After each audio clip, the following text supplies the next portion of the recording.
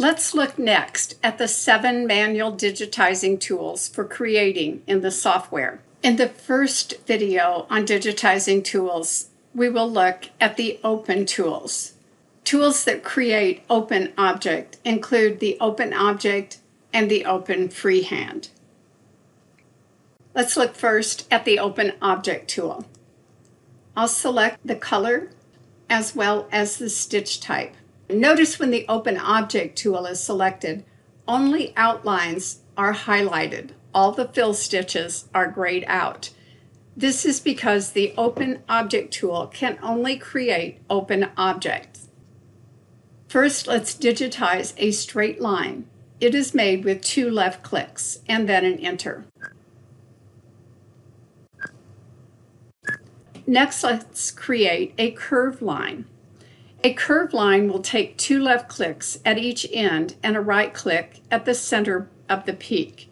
Notice that when I click and then right click, the line does not conform to the shape of the curve. That is because it takes 3 clicks before the shape of a line is going to be determined. Left click again and then press enter. With a gentle curve, you don't need to move the mouse as much. The more the mouse is moved above the first click, the greater the curve will be. Tight curves take more clicks closer together. The Open Freehand tool will also create a curved line. When it is selected, you can change the smoothing, and usually you'll want to place it at 100%. You can also change the size of the guideline that is shown when you move your mouse on screen. And you can change the number of circles in the guideline as well.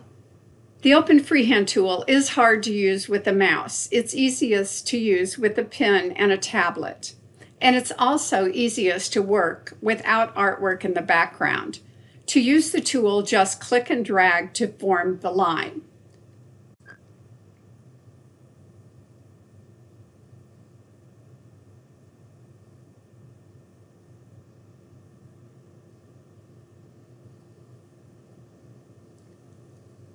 Release the mouse to set the line. This line definitely will need to be reshaped.